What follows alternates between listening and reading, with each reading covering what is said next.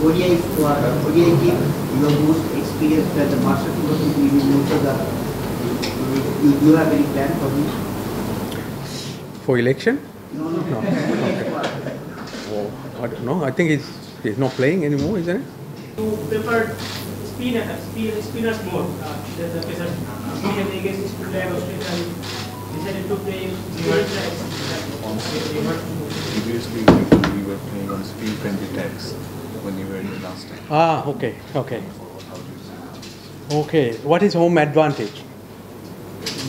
But in a way, we have no pacers who can do what we will. Yeah, I haven't seen them, so we'll see. So I'm asking you, what's the home advantage?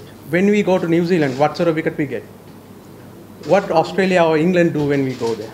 What India doing at home? Yeah? That's okay, but That's okay, then what's your question? in long-term development, I'm posting out like we have to play overseas as well. So Yes, so overseas we're trying to manage with what we have. If you don't have missiles, how do you fight? You have to fight guerrilla war, isn't it? Let them come home and with little guns.